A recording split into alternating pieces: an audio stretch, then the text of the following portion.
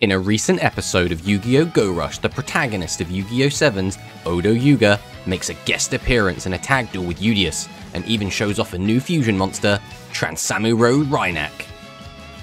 During the duel, Yuga claims to have come from the future and has brought Rush Duels and Solid Vision to the past. Assuming these claims are true, we finally have our answer to if Go Rush was a sequel to 7's. Kinda. It would also give us an answer as to why a lot of the Go Rush characters have similar appearance and similar names to the characters from 7's, because they're their ancestors. What does this mean for the Rush Duel timeline? Has Yuga created a branching timeline by coming to Go Rush, and does that mean he can never return home?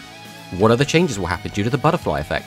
Will Yuga even be born? Will the anime answer any of these questions? Probably not. Either way, it goes without saying that 7's fans are happy that